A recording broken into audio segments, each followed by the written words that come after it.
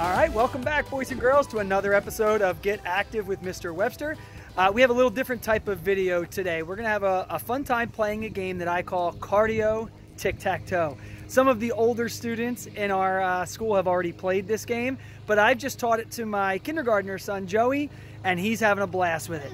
All you really need is some chalk to draw some lines on the floor, on the pavement. So we're going to be drawing a tic-tac-toe, and then we're going to be using socks.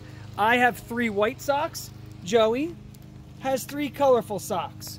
And the object is really easy. You're going to run up to the board. Let me show you what the board looks like right here. You're going to run up to the board. You're going to drop one of your socks in that space and then run back to the starting line while your opponent runs. So each opponent takes a turn. When all 3 of your socks are out there, nobody won, you get a chance to move one of your socks to a new spot to see if you can win. This game can go very quick. It could also take a long time, so it can get you tired. Let's show you how we play.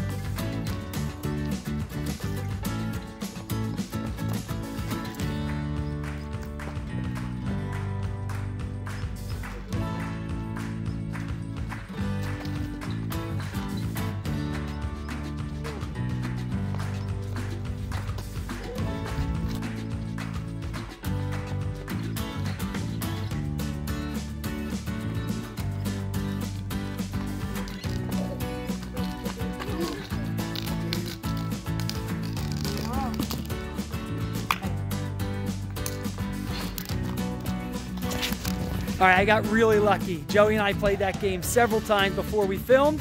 He beat me in all of those games, but the one game we filmed, I was able to beat him. So as you can see, it's a really fun game, everybody. And you can also do a couple other variations. Instead of just running back and forth while you're waiting for your partner to drop his or her piece of equipment, you can do squats, you can do push-ups, you can even hold a plank position. So you can really make this game as energetic and as fun as you'd like to make it.